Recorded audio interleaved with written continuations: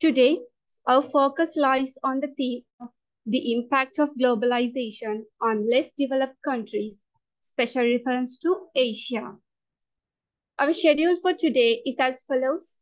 We have a 45-minute lecture planned, followed by a brief 5-minute break.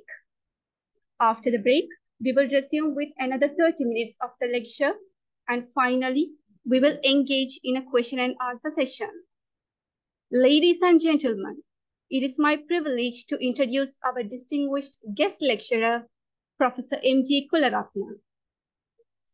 Professor MG Kularatne is a senior lecturer at the Department of Economics at the Faculty of Social Sciences of the University of Kelaniya. His impressive academic credentials include a PhD in Environmental Economics from Queensland University of Technology in Australia, an MSc in Socio-Economic Information for Natural Resources Management from the International Institute for Aerospace Survey and Earth Sciences in the Netherlands, and a BA with honors in economics from the University of Peradeniya. Professor Kularatne's research work is mainly focused on efficiency, productivity analysis of the use of natural resources, development issues, education, and solid waste management. In addition to being an academic at the University of Kelaniya, he also works as a research supervisor, university representative, economist, social development expert, and social impact assessment consultant in many important national and international projects. Sir, we are profoundly honored to have you with us here, and we warmly welcome you to deliver this lecture on the impact of globalization on less developed countries, special reference to Asia. Thank you. Good evening, everybody. Thank you very much. Sumla is nicely introduced me to everybody. And it's a bit heavy raining in the training evening that we are going to meet for some time to discuss the theme what she was explaining. I'm sure that everybody is happy with this evening and to listen some time. And would be good that you can ask some question even when I am explaining this topic. I don't mind that. That is okay because you know that it's supposed to be the good way to do. And can you see the screen in this way, or do you want me to enlarge a little bit more? Yes, we can see it. If possible, please, yes, enlarge it a little bit more. Yeah, because this technology is giving some time to me. I hope this is fine, is it?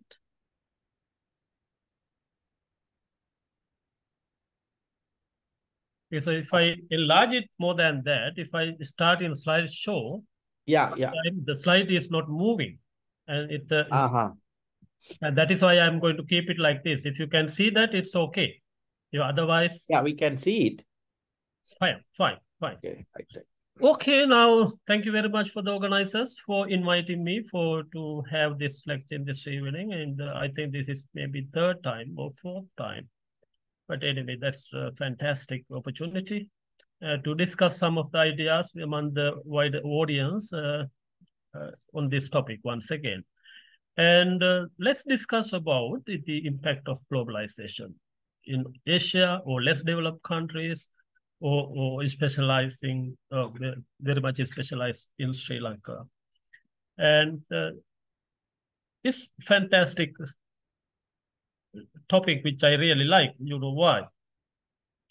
Because basically this has to learn this time. This is the good period of time in the country to thinking about what is globalization and how it is impacting for us. Because we have enough experience throughout over the last couple of years, even though the economic is more liberalized after 1977, now is the good time we are harvesting the result of that, okay?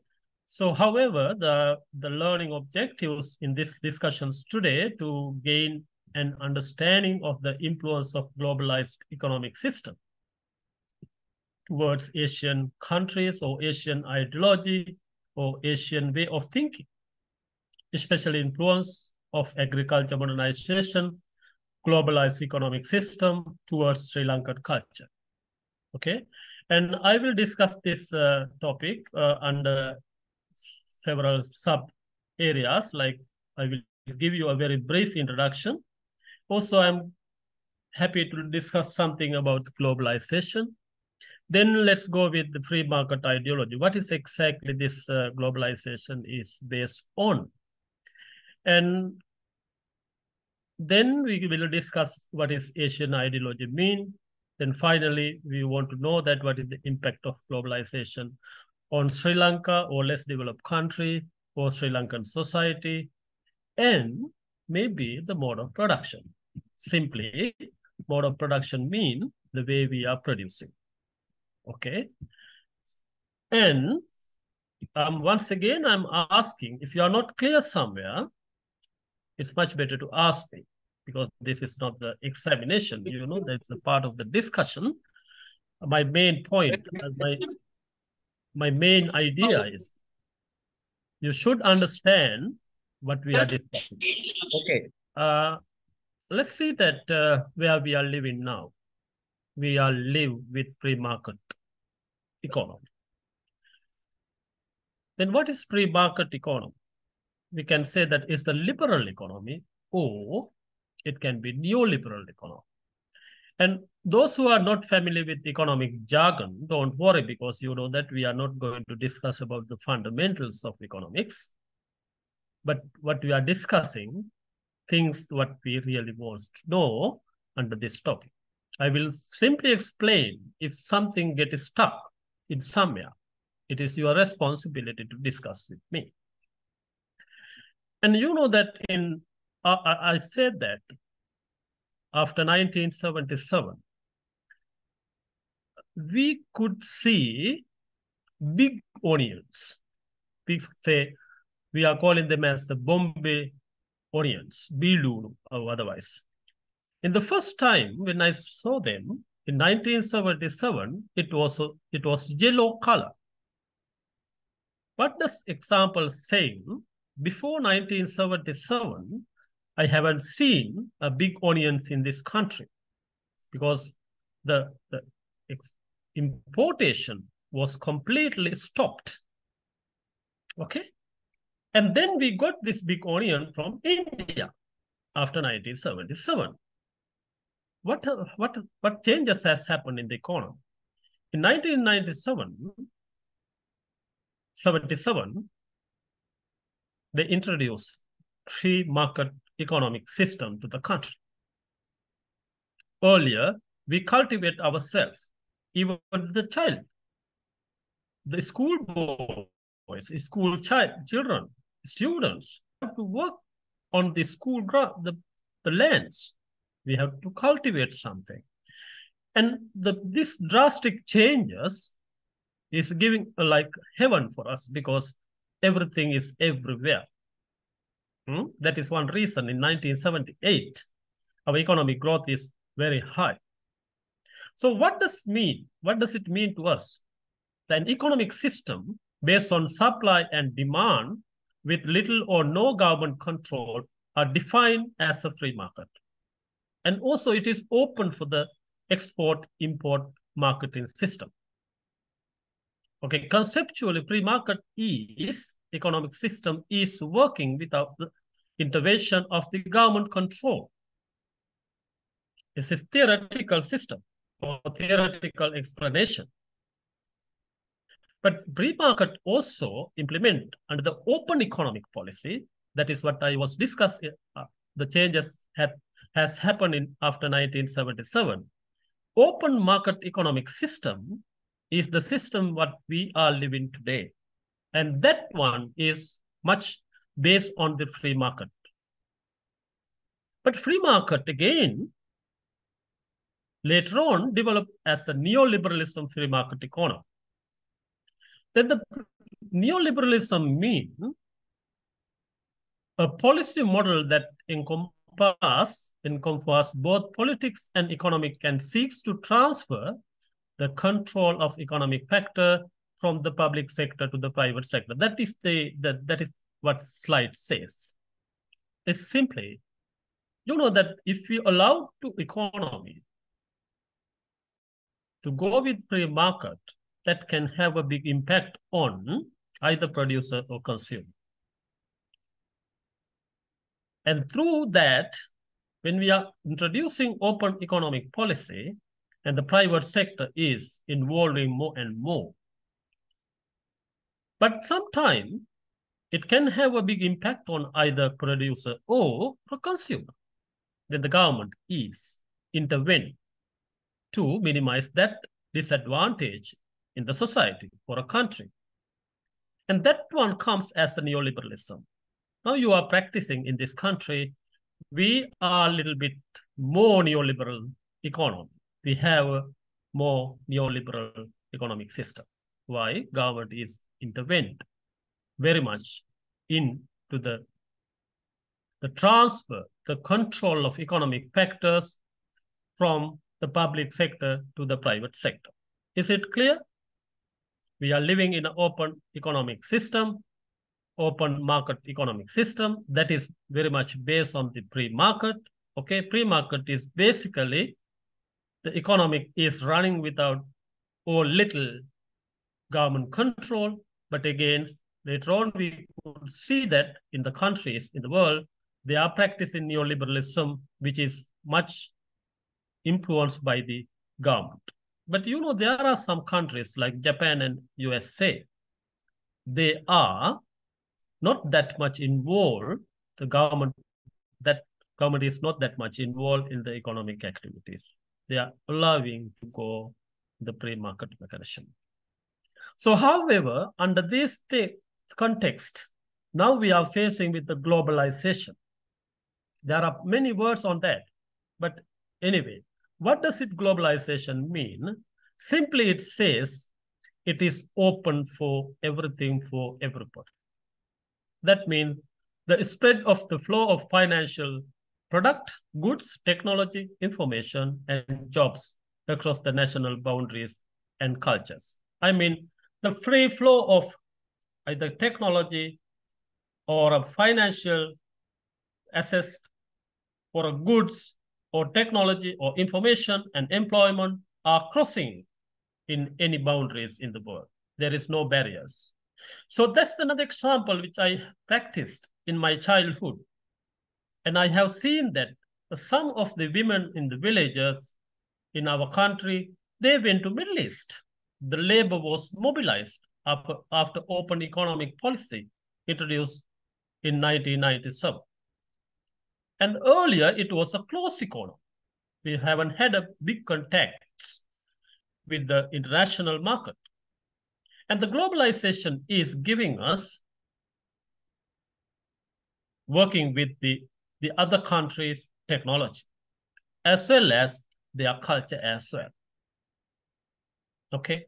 And that is what we do, that is where we are living.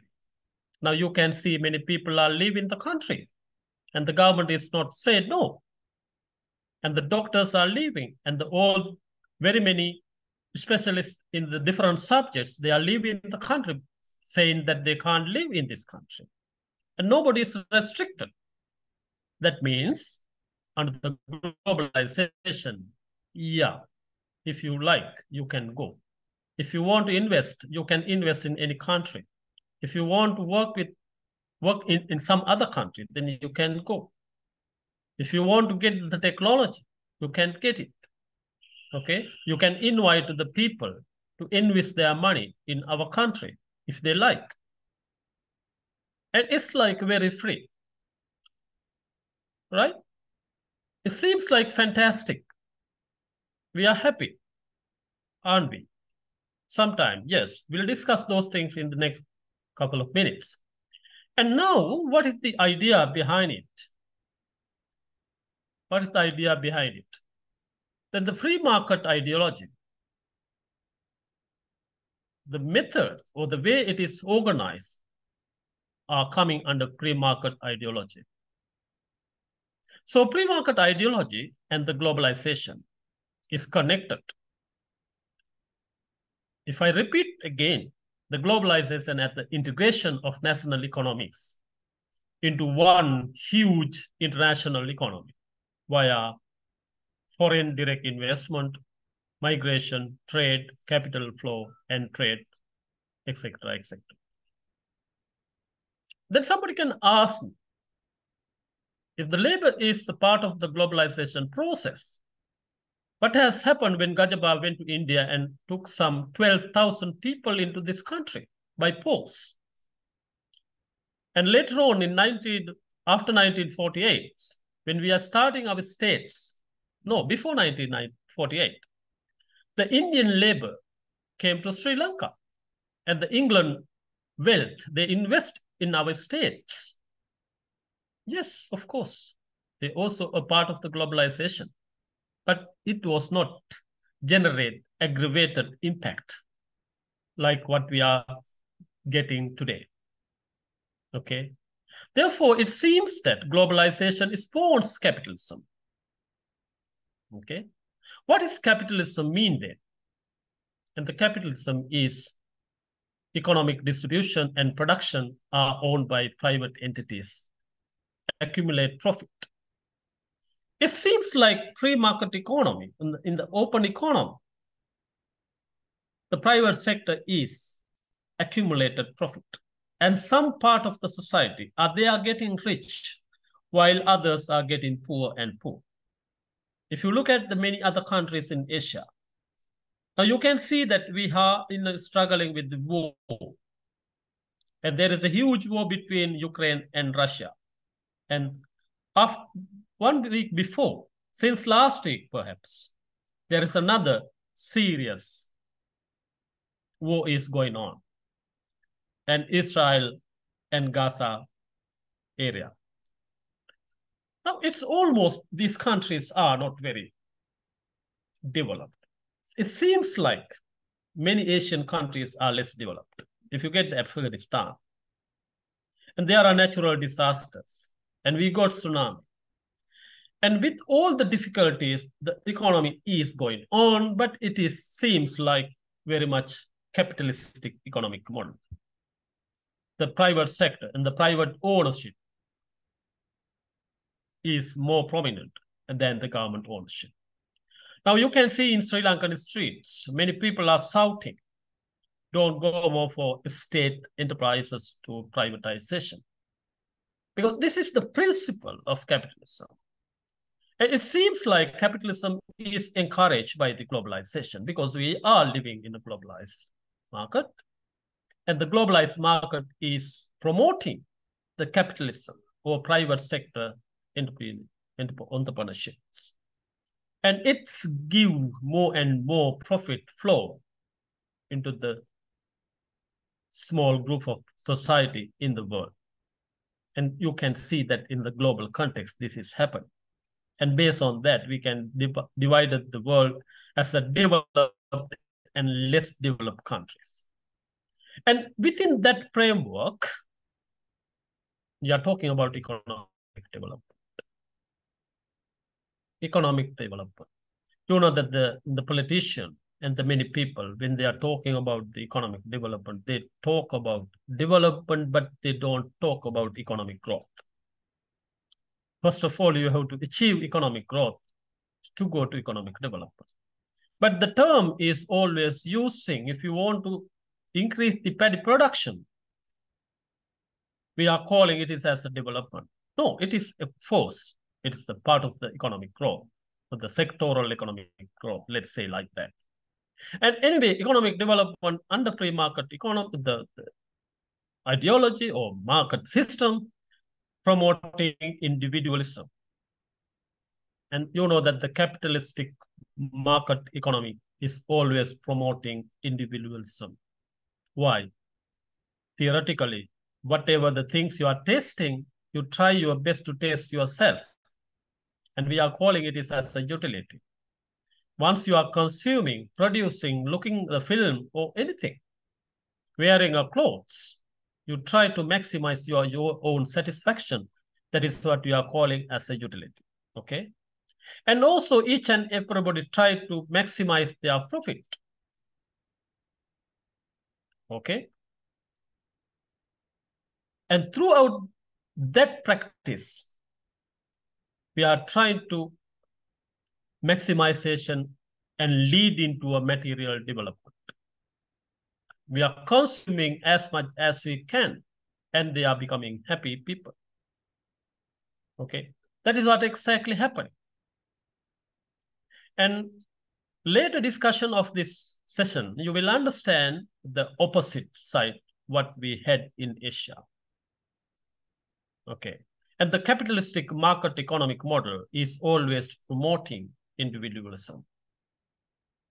As the father of modern economics, Adam Smith, is saying, we are greediness people. Greedy means it's not the matter of eat the plate of rice. It is a matter of to taking everything towards to you to maximize your own satisfaction. Okay? And you don't want to think someone else. If you can get as much as you can, and that is your purpose under this economic model. Okay, you can see that in any private sector workers. They are not working to maximize in social welfare rather than collecting more and more profit day by day. A good example is a private buses. The driver or conductor is not worried about whether how you are going inside the bus. They want to get more and more people just to earn more and more money. That's it. But you will see that the CTB, sometimes the conductor and driver keep silence. They are not shouting sometimes. But nowadays, we can see that they also shouting in the bus hall. And they are calling the names of where they are going. Why? Because there is a huge competition between private sector and CTB or central transport system. And that is competition also part of the capitalism model. Because they want to make competition to get more and more there towards their own. And even the election system, you can see that. Each and every candidate, they do whatever they can to get more and more votes. Some people might distribute some 10 kilos of rice. Bad luck. How people are getting them and voting. Never know that. Whether it is intelligent way or not to do that. Okay. So, however, these are things you can see mixing with the human culture through this open economic pre-market mechanism. It's a very serious philosophy because market economic model is touching your psychological desires. What is psychological desires mean? Each and everybody is willing to happy as much as they can, utilizing material equipments, the material things. You are not happy to give up something. If you happen to give up something, you are very unhappy. You are crying. When people are died, and people are crying because you can't give up. If something lost, you are crying because you can't give up them. Why? Because you are desire. You like them. You are greedy for them. And this conceptual background is developing in a human psychology throughout the pre-market ideology. So at the end of the day, this is what happened with the globalized free market. And you can see that in this part, in the north part of the world, and this is the south. And you will see that how they are working to collect more and more. Because conceptually, based on a globalized free market ideology, this economic activities promoted individualistic thinking system to maximize individual benefits. Up to now, what I have discussed is what is the behavior of free market economy, globalization system, neoliberalism, market economy, kind of a economic jargon or a concept around us where we are living today. Clear? Now we are moving to see what is Asia, what is very much of developing or less developed countries. Why we are calling them as less developed countries? Because we can't say them as a developing country, because even the developed nations are still developing. Okay? Even the developed nations are also still developing. Therefore, we can say that countries are developing everywhere in the world, but some of them are more developed and some of them are less developed. It makes sense rather than saying developing and developed nation. You know that in even America, you can see that sometimes people are killed. Sometimes they are shooting to each other. If they are developed economically and psychologically and socially, I don't think people want to kill anybody. Now you can see that how many people died today due to the wars in all over the world. But have you ever heard about there is a huge war in USA or the western part of the world, including England, Germany, France, Japan in that side, thanks to it comes on the Asian side. And they developed and they don't try to kill each other. Then who are trying to do this? Most less developed countries. And African and Asian countries are very prominent for this sort of work. But it's a beauty of that. We are using heavy weapons. We did that one over the last 30 years war. But my question is, are we producing them? No. Those countries who are producing weapons, do they use it? No, they don't. We don't produce, but we used. They produce, but they don't use. And even that point is quite enough to understand what is happening in the market, in the world, globalized free market system. And that is why, in one point, the Karl Marx is saying, the war is crisis of overproduction. The war is crisis of overproduction. Suppose that if you produce something more than you want, what will happen? You can't utilize them. Then you have to sell them. Then once again think that nobody is buying this one, but you want to finish this stock. What you want to do? You have to make some program to be used there. That is what Karl Marx said. When you are reaching to the overproduction, it naturally creates a crisis. So finally, my question is,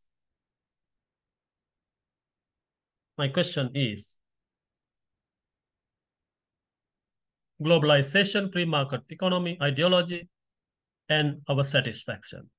There is a neoliberalism, globalization, and free market, and open economic, and everything is there.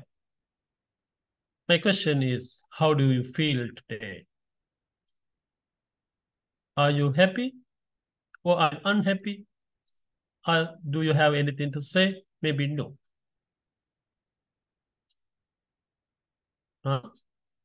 What do you think? Are you happy or unhappy with the system what we are practicing today? Does anybody want to answer for the question? What I ask simple question. Are you happy with the way we are going now? Are you happy with the economic model we are living? Anybody want to answer me? Or yes or no? Or can't say anything? No? Does anybody have a question up to this point? Okay. And yeah, agenda is saying that there are time to ask a question, but in the same time, you can ask some question. If something is missing, then you can't go for. Okay. Now let's try our best to understand, on the contrary, what is the Asian ideology. Give me a second because train is passing my home.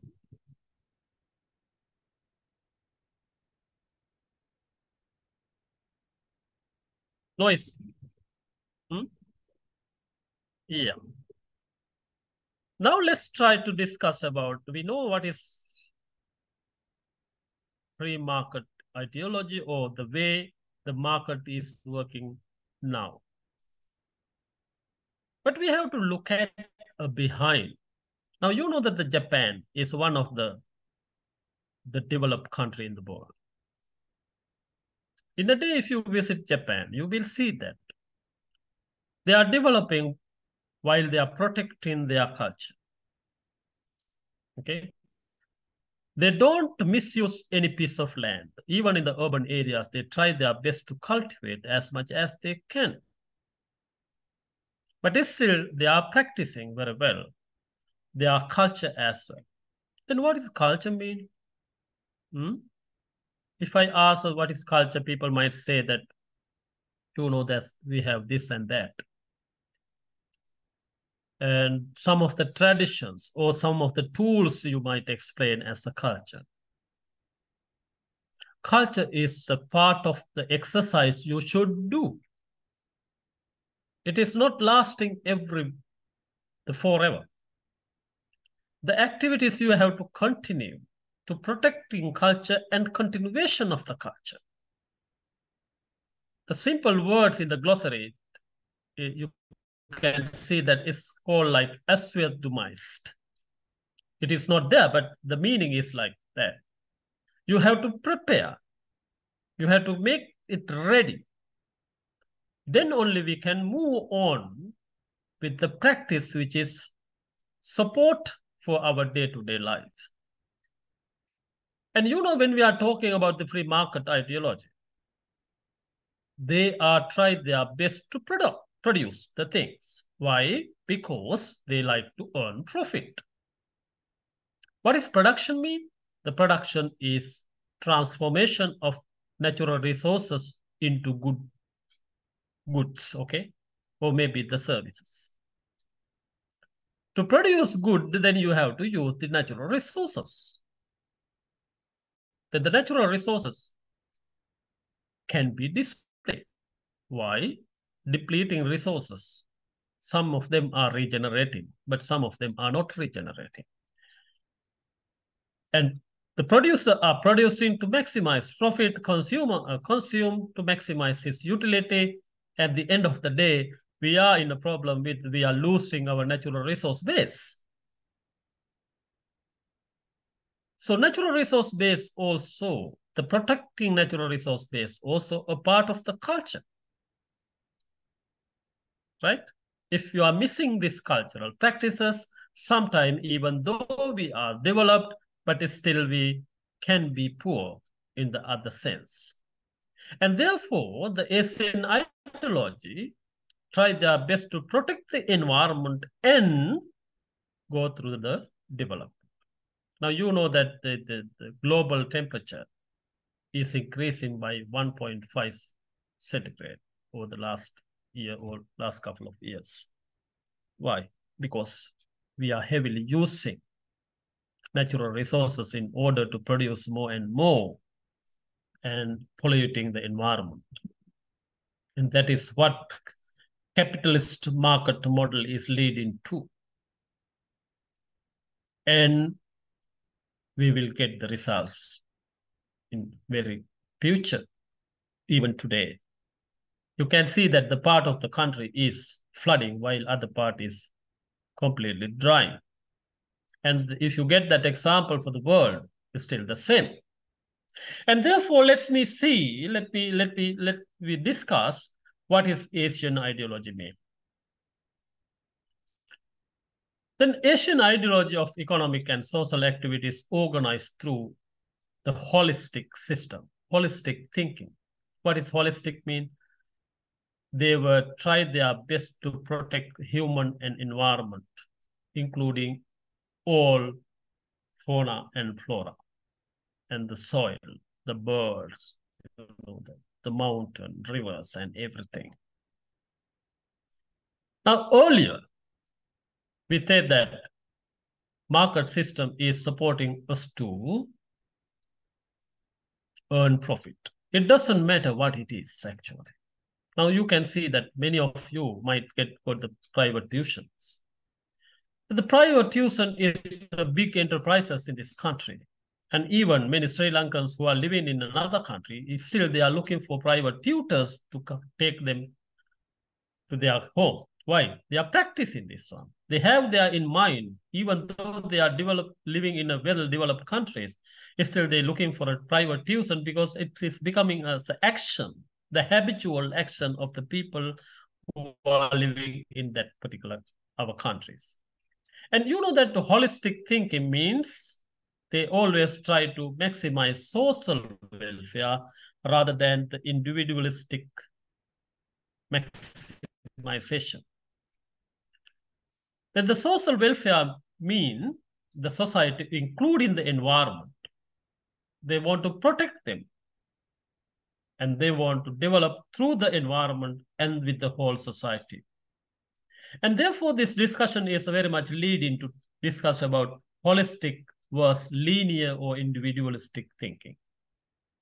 Okay, that means simply how Asia was thinking earlier, now how we have been transformed. Therefore, this lecture is about holistic thinking versus linear thinking, or system thinking ideology versus pre-market ideology. And the picture is giving one of the catchment of reservoirs in Sri Lanka. You know, we have thousands of small reservoirs in this country, and that is one of the outstanding example to tell you and how Sri Lankan were think as a system. Now somebody can ask me, are we want to go back to that? Maybe not. Maybe not. But we can get some lesson from it. Okay, we can learn some lessons. If you get the Sri Lankan map, 1-inch map, you will see that how many reservoirs are located in this country. Do you know that Sri Lanka is reported as the highest reservoir density in the world? We have every square 2.5 hectares of water in every square kilometer in this country. It is reported, but nobody is saying that it is not. And if you look at this catchment, and the water is collected, actually now India they also have a micro catchment reservoir. That means such a small part. Micro catchment is like this, and collecting water for cultivation, having a very small catchment. But in Sri Lankan system, there is a meso catchment. Okay, and can you imagine how our people, our ancestors' knowledge on geometry, and their knowledge in the landscaping, and their knowledge in the rainfall and the temperature, and how they were thinking of the environment. So outstanding example, therefore, the common property resources. That means people are using, a group of people are managing. That is a different topic to discuss, but anyway. And these resources are outstanding example to explain that how people will think as a whole. And if you get such a small reservoirs, there is some of the other elements compulsory. You can see each and every reservoirs. And there is area of the upper catchment. There are some forest areas. And maintaining humidity, providing some grazing areas. And there is a trace in the middle of the reservoirs. There is a tank bund is here. And some settlement is somewhere there. And there is a distributors canal. I mean, this is It might take another 2-3 hours to discuss the structure, but just try to understand this type of activities we had in Sri Lanka. If you get that one to a little bit rather investigate. Now, what the system says, because this is how we organize the environment. This is how we try to maximize our social benefit. This is the way we try to protect the whole animal in the planet or our country earlier. Don't think that this type of things are in some other countries in many hundred years ago. Thanks to development, so-called capitalist development, we completely forget the environment. But look at how people developed. They are protecting their culture and the environment. They live happily, having a good environment and having a good society. Therefore, it seems that in the Asian ideology, maintaining the main features of the holistic system thinking. Number one, you can extract this information from this system. Number one is environmental sustainability. They protect the environment first, but luckily we destroy the environment first whenever we are going to develop. Whatever the project we are going to implement, and the first of all, what we are doing, we are destroy the environment. Then you can say that the land sale in this country. Yeah, they are completely cleaning the land, first of all, before they are going to sell it. And they are saying, later they are saying, we develop, then we sell. What does it mean? They destroy all the trees and everything. And later on, they said that. Now, looking at this system, it's fantastic. I mean, it's really interesting to study this type of things, even though we are having such a nice heritage. The bad thing is our universities, we are not just trying to study these systems to see that how we can couple with the new development process. But I was discussing, that these are the three main areas they were concerned when they're working with these systems. One thing is they want to protect the environment. Okay, there are some elements here to protect the dam and the birds and the buffaloes and trees and the streams and paddy fields and everything. The system itself giving a protecting environment. And also, it also giving an opportunity to develop economic and resource sharing and sharing system of the paddy fields and the water allocation. But you get this one as example, because I told you that this is another 2 or 3 hours time discussion. We are not going to discuss that one, all of it, but it also maintaining the social sustainability. Okay. Water allocation, land allocation, housing in village for social protection, ensuring food security, and all these things almost protect the whole environment. And this is what our had in our mind. And therefore, we reach to this sustainable development in our own. Okay. We ensure the sustainable development in this way. How? Improvement of lifestyle and well-being and preserving natural resources and ecosystem. This was the model of our sustainability. But you will get some different sustainable development definition in very recently. Okay. And now through this one, people tried their best to protect the food security. And you know that the reservoir provide many things. And forest, livestock, food, the aquaculture, and rice farming, and all these things are ensure the food security in the village economies. But now, how we are going to look at the food security? Before 1977, we had to produce ourselves. Then we have to earn ourselves. We have to harvest our own. But after 1977, the things are available in the market, then you have to have money. You have to have money. Otherwise, you can't buy. The market availability is a part of the pre-market economy. But you have to have money.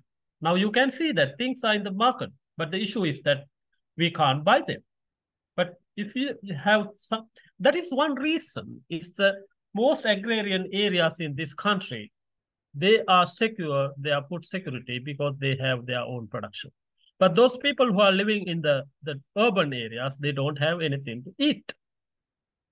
And simply because they are totally depending on the food security based on the market availability. Okay, and then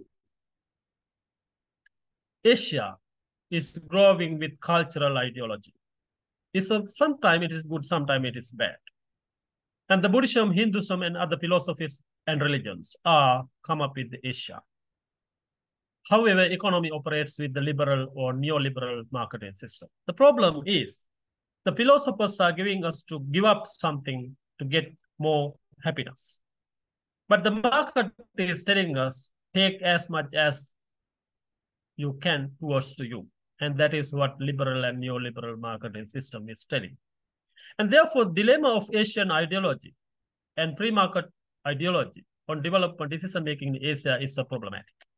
Now we are in such problem. Now think that as a result, what has happened, the direct impact of globalization in Asia, especially in Sri Lanka. In 1950s, we were agrarian society. The 40% of GDP contributed from the agriculture. Now 2015, even today, what is our contribution to the GDP? The highest contribution is the service sector. And this is the whole explanation how market economy was giving us as a result. Okay, and this is very briefly. Now we have to see why is it. Now look at this. I'm not going to explain very much, but this is what what's the system we had in Asia. That is why I'm saying that dilemmas of economic sustainability is the big issue with the globalization, because it has changed the structure in the economy. And the economy has transformed from agriculture to the service sector. But earlier system, we were thinking about three things. Number one is a physical development, the reservoir. The social cultural aspect is a temple. And the cosmos is spiritual dimension is a stupa or daga. That is what we are calling as a gamai pansalai vai dagabai, etc., etc. But now, interdependent and mutually reinforcing pillars of sustainable development, and now it is completely different.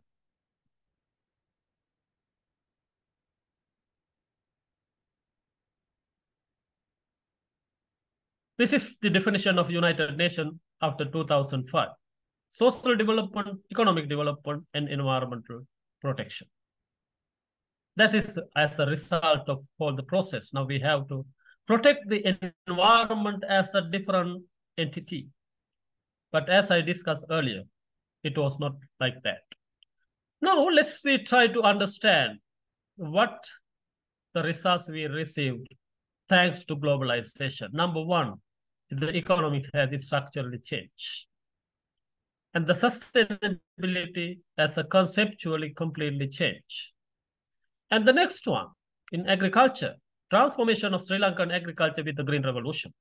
You know that the Green Revolution, Blue Revolution, White Revolution, and it is all about the technological transformation of agriculture. We are calling as the Green Revolution. Technological transformation of fisheries, we are calling them as a Blue Revolution.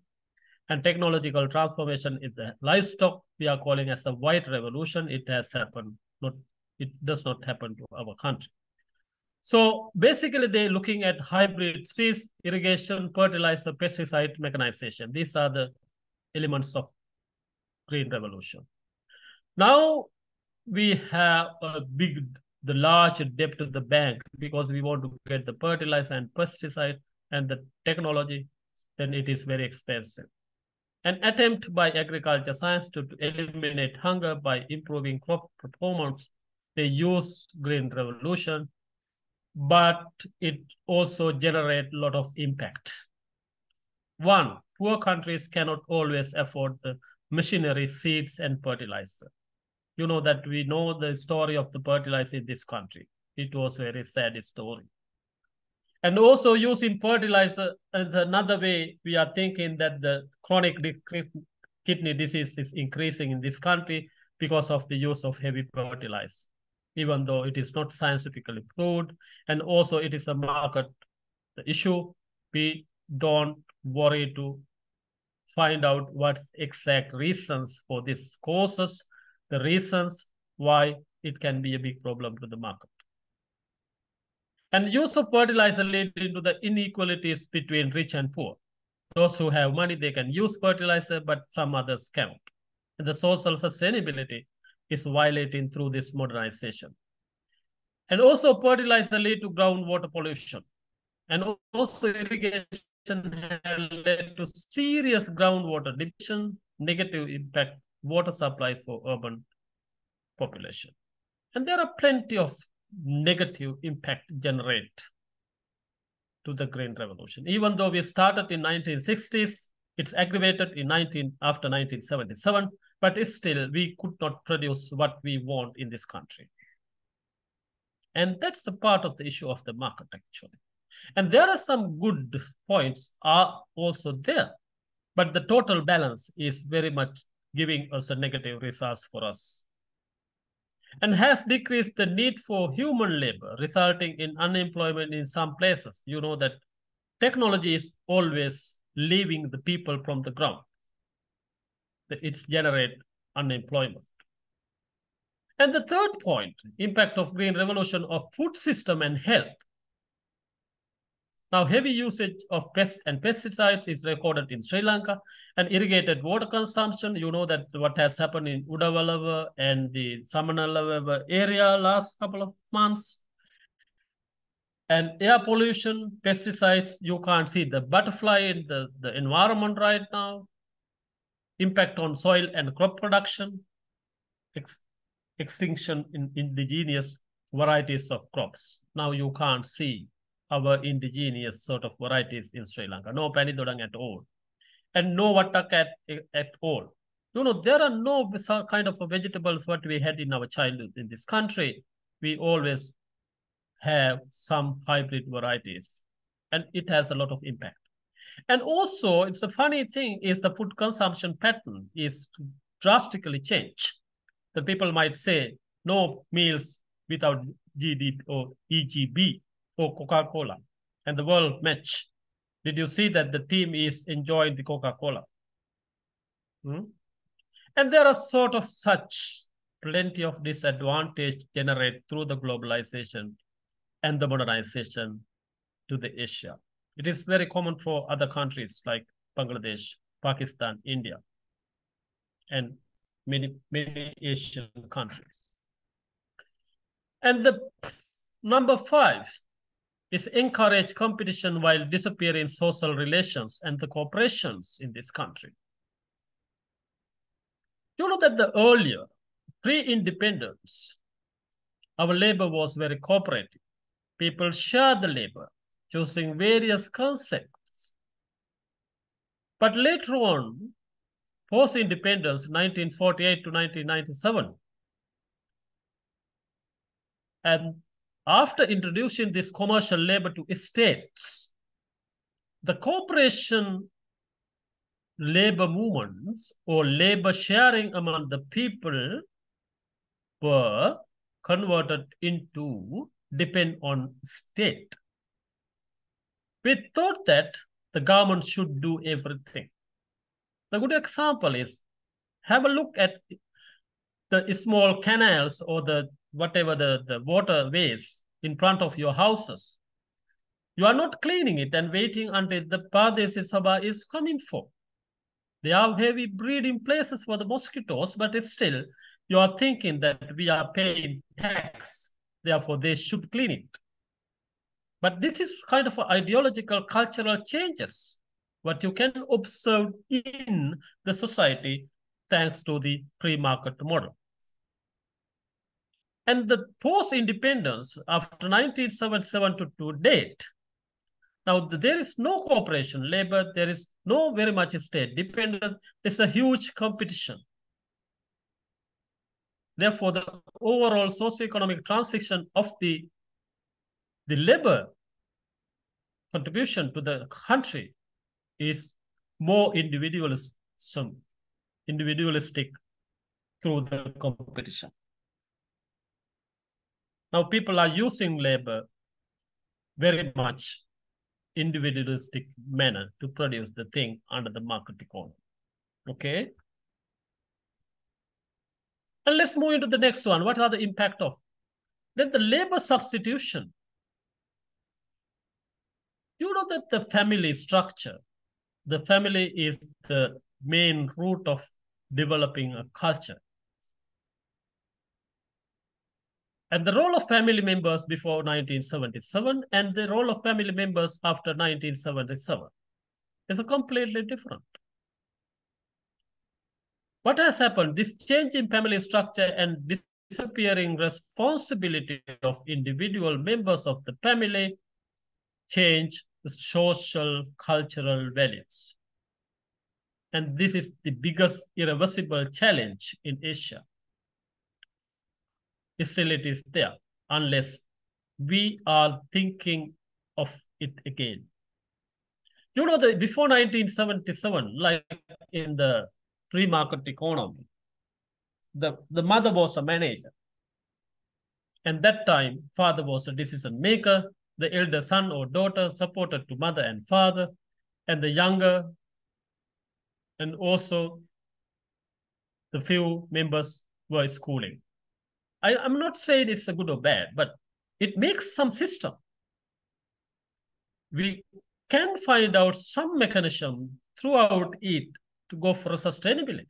But the point is that we collapse, we leave it all these things out, and we got all the new transformation of the westernized marketing model.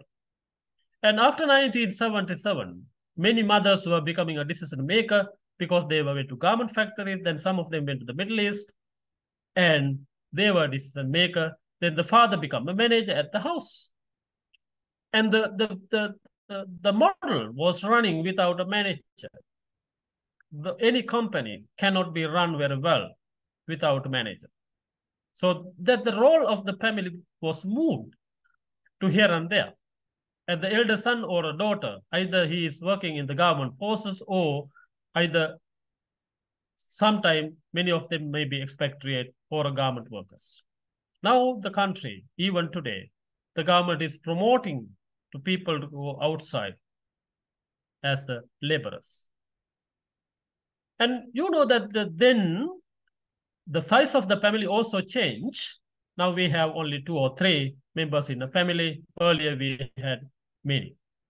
Okay, right. Now the next one. And you know that this side is giving something to think.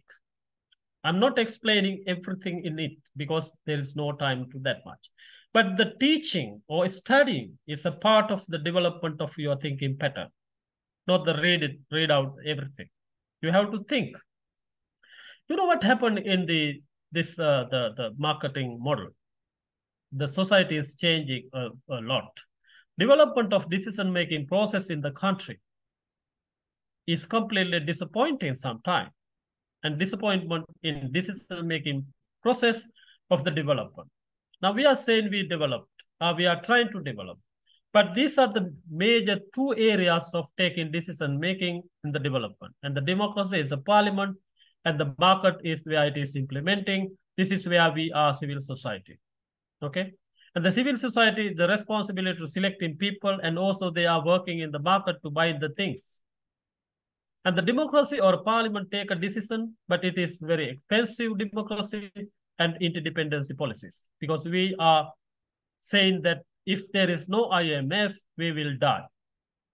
Okay, I'm not going to explain a little bit more, but we are expecting democracy should maximize welfare of the society, but it is very much inefficient. It seems that nothing is happening. But you know that the marketing system and the democracy both generate the competition. Okay, In democracy, after 1977, it was an executive presidency, and it also has a huge competition for the votes. And the market itself, it has a competition too. And how we are becoming a development process with the failure main entities of the society. And the civil society is failed because we cannot select the proper people to making policy in the parliament. And now we are utterly failed because there is no election at all. Anyway, there is no democratic pattern is working. And the market itself, it's inefficient because this is not the Sri Lankan market is not the market which is efficiently operating. Once again, I apologize because there is no more, we need more time to say that. I'll give a very simple example very quickly. Now, you know that we have 3 fuel stations in this country. Sipetco, China Spec, and IOC. If there is a competition, what we are expecting? The price should be more favorable for the consumers. But bad thing is that the price is equal all the entities, all the stations which is providing fuel in this country. Is this the market competition? No, it is not. And therefore, we are not expecting, it might be maximizing welfare. And because the law enforcement is very weak in this country, the whole system does not work properly. And the next one is resource authoritative, resource imperative, global transition from periphery to core. You know that we developed the market model in the capitalist market model. We are wish to go to another country, not to stay in Sri Lanka. We are sending all the raw materials to the industrial countries. We are getting there all the goods and services, even the internet and digital technology, education, electricity, the credits, loans, and everything we are asking from the industrialized or developed countries. We are providing raw materials to labor and all the other things.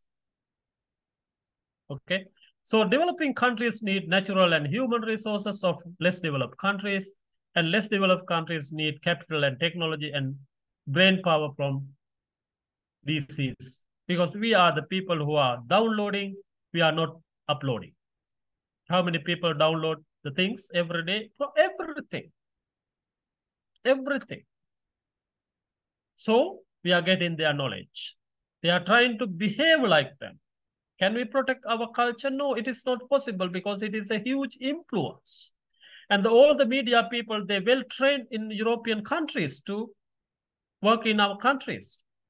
Most of them are graduated from European countries, and they are using their techniques to demonstrate the people. Okay. And developed countries' economics are increasingly depend on the natural and human resource of LDCs, our countries. That is why they are going green cards. And even this time, Australia is open for the visas for anybody. You can apply. And they are willing to get that. And that part of the world is more comfortable than this part of the country in the world. Countries in the world. Therefore, the growing interdependence of nations and their activities on one another fostered by the depletion of natural resources as well as overpopulation. Okay. And that is another big issue we have. We are wishing to be in a developed country. Why? This is the cultural ideological changes are given us after opened the world for us through the globalization. Clear? And that is what has happened. And this is the final issue. I mean, there are many, but this is much enough for this extent. And the contemporary issues with regard to democracy, development, and the pre-market. The democracy and pre-market and development, I said that is a failed component, failure system what we are practicing because it is generating a lot of questions. Now let's say, let's take 5 minutes, like 6 minutes to explain this table. And mind you that this is, I'm not copied from the books. I myself put them in order. And the democracy-related issues, aging. You know that now Sri Lanka is reporting the highest age people in the country, because very recently, in the next, I don't know, in this census, I don't know, I don't have that information myself, but we know that the old people are more than the young people in this country, because it was terrible incidents has happened in 1971, 1989, and the 30 years of war. All young generation were killed and died, and many of them left the country. Now all people are in this country because of some democratic issues. And the youth uprising in 1971 in the north and the south, and 89, and even Aragali also part of it. And that is shouting for the democracy. And the public tension on party politics, and we almost all of them are separated into different groups and generating the huge public tension in this country because of the democracy. And the large public sector with high inefficiency. Politicians are giving jobs, but they have nothing to do in the office. And the freedom for information, but high transaction cost. You are saying that we have freedom for information, but it's not easy to get it then. Okay? And in a democratic country, we can't get the information the way you know that there are some kind of a constitution or act are coming soon to control the freedom of information. And that is a part of the democracy.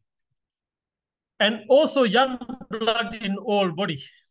And you can see that the parliament, there are many people are very old, but still they are thinking that they are young. And the democracy is providing these people to stay there. And that is also the part of the tension, public tension of the young group in the country. And the leaders who are going to be behind the leaders than the people, not the than the people. You can see how many leaders we have in country, but those leaders go behind another leaders. We never know who are the leaders in the country. And the democracy is utmost priority, but postpone the elections. We are thinking, I mean, all these things are directly linked with the economic model. They are trying their best to protect their power, the competitive power. And that can be the part of the cultural changes due to this marketing model. And what are the development related issues then? More foreign earnings from Middle East, less from Europe. We are getting more money from the Middle East, but they studied up to certain O-level and A-level. Those who are graduated from the university through the pre-education, they are living in Europe. We don't get more. More for education, but for more brain drain. People are leaving the country, having an education in this country. And more for child, but more for drugs. Everybody says everything for child, but you can see how drug is impacted for our country. And some people are suggesting it still we can cultivate all this ganja and everything to earn money. And more women employed, less family satisfaction. People have money, women is not house, and they are in somewhere else. Satisfaction is not targeting point. And the more technology taps, less creative people. You know, everybody using computers and the mobile phone and generating very less creative people. More mobile phone, less communication. We never know that how to communicate through the mobile phone. And there are a lot of cases in the court because of Facebook and the WhatsApp and message and misusing of these things. And that is a part of, but people are saying having mobile phone, and you know that the technology is developed features, but we create a lot of trouble using that. And the biggest project, but more tax from the public. You know that we have wonderful biggest projects. Port City is one of it, and the airports, but we have to pay more and more tax. And then the next one is whatever the market related. We like elephants, everybody, but they eat our salt and kill us. Thanks to market mechanism, we are clearing forests to build up the various projects and things, and they losing their habitats, then they are coming to us. Now, the elephant disaster is a big issue in this country. And more vehicle and late arrival at home. We have plenty of vehicle in the road, but you can't come to the home on time, because there's a huge traffic. And then there is a more harvest, but less price. Agriculture is the big issue with price. It's a market-related issue. And prostitution, begging, drug selling are rather profitable in this country because there is no fixed cost. People are using their cultural practices and giving money, and the begging is the most lucrative jobs in this country. And the Facebook and clothes, free books and clothes, but no children at school. We can see that advanced level classes are empty in many big schools actually. They are go for tuition. More education facilities in the state school, and also we ourselves, we requested 6% from the free education. But where the students are, they are in the tuition class because it's a market-oriented system. Private education or education under privatization, that's the big issue. And the drugs becomes more profitable with huge social costs. And people are killing each other. And the government has to spend a lot of money for the cases and the hospitals. And also, ultimately, let's say, closed or open, we are in the fuel booth. We were in the booth in the closed economy, and we were in the booth in the open economy, and both systems are now realized that does not give an expected benefit for us. And before the final slides, what we expect? We are expecting a society respecting each other and the community life, improve the quality of human life. Now it is very, very sad situation, in the pathetic situation. And we want to conserve our environment. And also we want to protect our non-renewable resources because they are not generating in our lifetime. And also we have to change attitudes and practices. Also should enable communities to care for their own environment. Finally, provide a national framework for integrating development and conservation is essential. Otherwise, we can't go ahead. Finally, we need to create a global alliance, not for the depend, but for the maintaining our environment and the development. In conclusion, overall impact of globalized economic system damaged Asia, especially Sri Lanka, social, cultural, economics, and environmental system, and need to three things for new development model for Asia, particularly to Sri Lanka. And thank you very much. I stopped 5 minutes before 4:30, and you have some time to ask your question. If anybody can stay with me for a long time, it doesn't matter. But if anybody wants to go early, then you can ask your question if you have. And thank you very much for listening. I'm sorry for if I speak a little bit speedily, because I was planning to stop the class at lecture at 4:30. Thank you once again.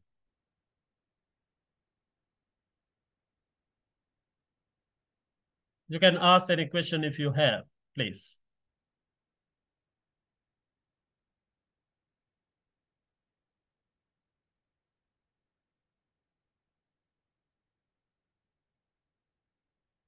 Hello, can you hear me? Boys? Is it clear? Or if you don't have any question, you can comment on the way you listen or whatever. We are very open-minded people. We're happy to discuss with the people, unfortunately, even though we have this virtual, but anyway.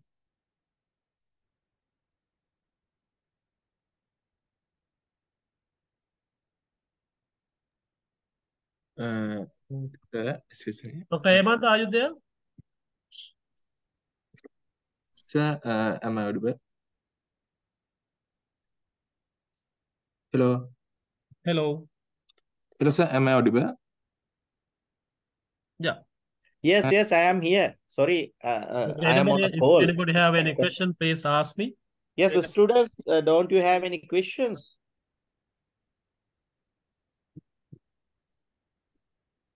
You can unmute your mic and ask the questions if you have a courage to ask questions. Otherwise, you can type your question using the chat box. Yeah, you know, can give you 2-3 minutes. I mean, we are promoting you guys to ask something. You know why? We are assuming that you are the people in future will be in this seat. And that is our expectation. And you have to argue, you have to criticize, you have to comment. It's okay. It's a part of the study. Don't be hurry because some students want to go back to their home. No questions? Dr. Hemanta? Yes. Sir, actually, I have a question. Yeah, come on. Professor Kularatne, so people says that there is no brain drain in Sri Lanka because there is no brain drain because the people who migrate from here abroad are doing lower quality jobs than work here. Also, some people says that is the country can get a foreign exchange through this flow. What is your opinion about that? Yeah, I heard that definition very recently. You know that now people wanted to change the way their interpretation of the brain drain. Now they are saying since they are not getting a good job there, the similar job what they done in Sri Lanka, that it's not supposed to be the brain drain. But for us, it is a brain drain. For them, it is not the brain drain. Because if the doctor is moving to America to a lower ranking job, for them, it is not the brain drain. It's okay for them. But we are losing a doctor. You know that is the kind of a political definition what people are making in this context, in current context in Sri Lanka, saying that they are trying to justify that the brain drain is not the one once they are working is a lower grading job than what they have done here. But the point is in myself, who has spending to his education? Because this is public money. We are expecting to get the expert spending such amount of money for many years. It is not the personal issue. The person is going there, it's okay. We are not saying it's a bad thing because we can't say that under this globalized model. But the point is, it's a definitely brain drain because if you are calculating the amount we are losing from the economy, because it is because of his knowledge. So I'm not agree with the new definition what people are saying that getting a lower job in another country is cannot say a brain drain. No, definitely it is brain drain because we are losing his service to the country because we are the people who spend money for him. Okay, because the country where they get in the service, they don't have any fixed cost for them, only the variable cost. But we use money to health and education, and that is the fixed cost of making a human labor. Okay, that's my idea. Thank you, Professor. Okay, you are welcome.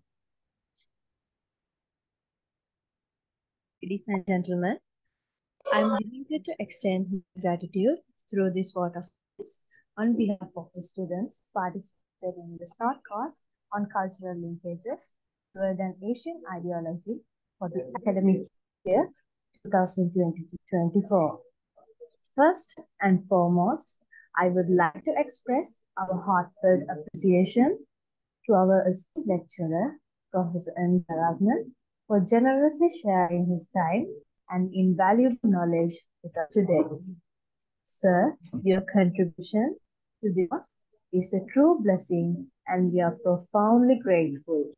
I would also like to extend our thanks to Dr. MG Kularatne and the team of the staff at the Department of Social Science, KDU, who work together to bring these enlightening lectures together. Last but certainly not least, I extend our appreciation to all the participants from our university who joined us for this event. Your active engagement has made a resounding success, but has also provided you invaluable insights into the topic of the impact of globalization on less developed countries, special reference to Asia. In conclusion, I wish to express our deep gratitude to Professor MG Kularatne for his unwavering commitment, as this marks his fourth consecutive year contributing to our cause. Sir, it is a distinct honor to have you amongst us, and we deeply appreciate the time and effort you have invested in enriching our educational experience.